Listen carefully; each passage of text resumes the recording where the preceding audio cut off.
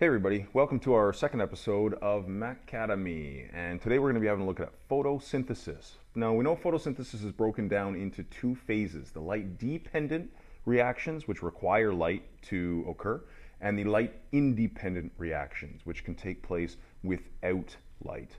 So we'll get started with the light-dependent reactions. Now first of all, you can see in our diagram here that we've got the chloroplast, and the chloroplast is an organelle inside of the plant cell specifically, and we've got a thylakoid, which is a small structure inside of the chloroplast. Now there's lots of thylakoids that stack up inside of chloroplasts, but they all look the same, they all serve the same function. The more thylakoids, the more we can have photosynthesis taking place. So it starts out with the water molecule. We know water is essential for plant growth. So the water molecule is going to diffuse into the cell, into the chloroplast. It's going to come into the thylakoid. And when it reaches photosystem 2, what we're going to see is that light energy that enters in is going to make contact with photosystem 2. And photosystem 2 is going to use this energy to break up the water molecule, which is going to separate these hydrogen ions. So they're going to flow out into the lumen of the thylakoid, and these electrons are going to jump into photosystem 2. What we're left with is this oxygen atom, which then binds up with another oxygen atom from the next process, and that oxygen is going to diffuse out of the plant cell, which is where oxygen is being released by plants. It's through that process right there. So these hydrogens are going to float around inside here. We're going to see how things start changing for them in just a second. But what happens to these electrons? Basically, as these electrons start bouncing through the electron chain, there's a mobile electron carrying it across to the cytochrome complex, which is here in the middle. And that's going to draw hydrogens inside, but then the electron jumps across, and that hydrogen, though we know, ends up getting stuck on the inside.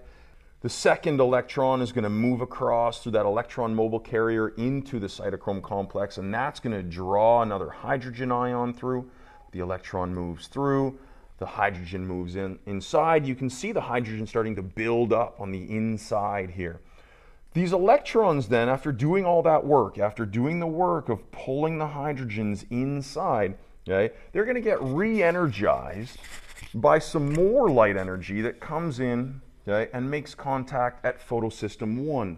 Now photosystem 1 re-energizes these electrons, and they're moved into, through another mobile electron carrier, this enzyme called NADP plus reductase. NADP plus reductase. You can remember that it goes with photosynthesis because of this little P that's in there, right? In cellular respiration, there was NAD+, but in photosynthesis, we have NADP+, all right? So NAD+ takes those electrons. What does it do? It takes NAD+, all right, and it takes some hydrogen. And when it brings these two things together with these electrons, we have a reaction that takes place. And what we see forming is NADPH. So you can see now that the NAD plus and the H plus have been joined together with those couple of electrons. So this NADPH now is a mobile electron carrier. And we're going to see how that plays into things as we continue to move along. But let's look back here at our thylakoid. So inside of our thylakoid, we had all of those hydrogen ions building up. Well, just like we saw in cellular respiration, those hydrogens are going to flow through ATP synthase. And as those hydrogen ions flow through ATP synthase back into the stroma of the chloroplast, it starts having ATP synthase work. It allows ATP synthase to function. And when ATP synthase starts to function, what it does is draw in ADP with some phosphate that's also floating around inside the chloroplast, and it recombines those to produce ATP. And ATP we know is an energy carrying molecule. So that ATP has now been formed. So the more electrons we move through the electron transport chain, the more hydrogen ions we have pumping inside. Those hydrogen ions then fill up the inside of the thylakoid, and they flow out through ATP synthase, helping it function. And when it functions, ATP synthase combines ADP with P to produce ATP. And we know that's the energy carrying molecule, as we said a second ago. So that's the light-dependent reactions. What happens though with all this NADPH and all this ATP? All right, we're not just making it for no reason. The plant is going to use it for something. First thing that happens is that carbon dioxide enters into the chloroplast, and 3 carbon dioxides are actually going to enter in here. And in 3 carbon dioxides, we've got a 1 carbon molecule, but we've got 3 of them, right? So the little circle here represents a carbon atom, okay? And what's going to happen here is that they're going to combine with 3 RUBPs. And RUBP, okay, is a 5 carbon molecule. So this 5 carbon molecule, right, we can see here, here's our little circles again representing a carbon atom, okay, and we've got 3 of these, right? Then using the help of Rubisco, these RUBPs are going to join together with the CO2. And when they join together with the CO2, they're going to immediately break down into 6 3-carbon molecules that we call PGA molecules. These are our professional golfers.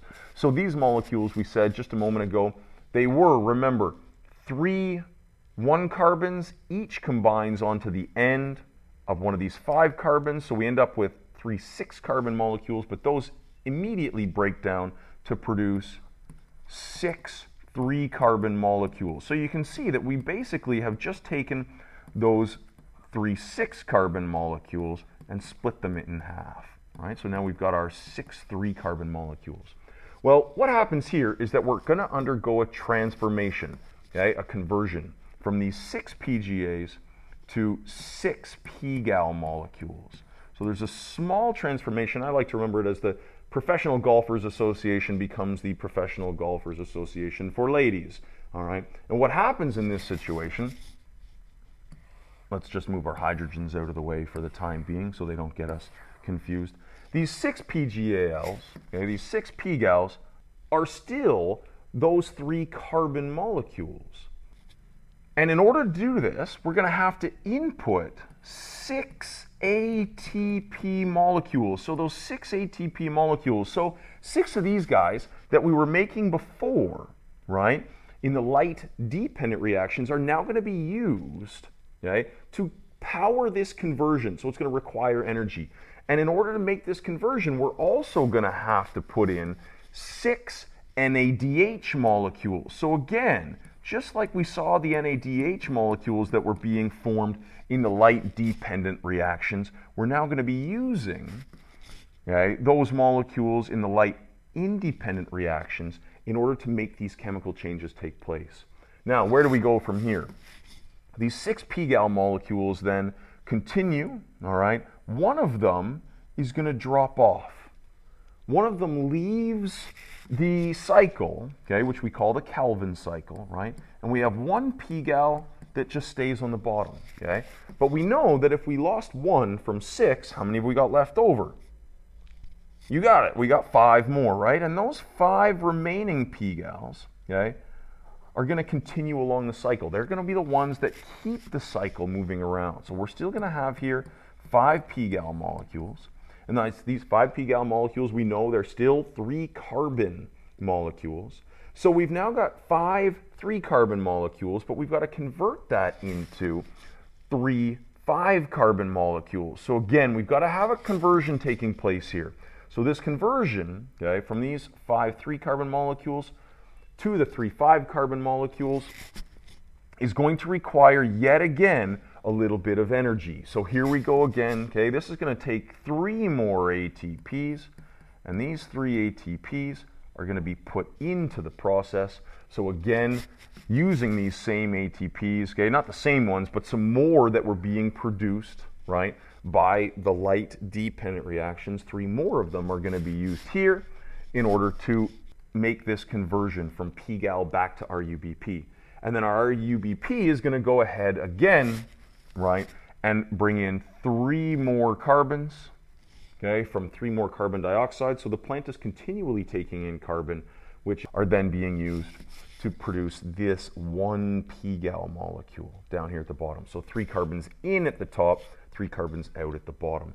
And what ends up happening, okay, with all of these carbons is that when we put them together, we're going to take these P-gals, and just to move it out here a little bit, these P-gals are going to be used by the plant to produce different types of sugars. So we're going to make things like glucose, we're going to make things like starch, so the plant can start producing all these sugars and the stored chemical energy that it's going to need for the rest of its cellular processes. So that right there, in a nutshell, is how photosynthesis works.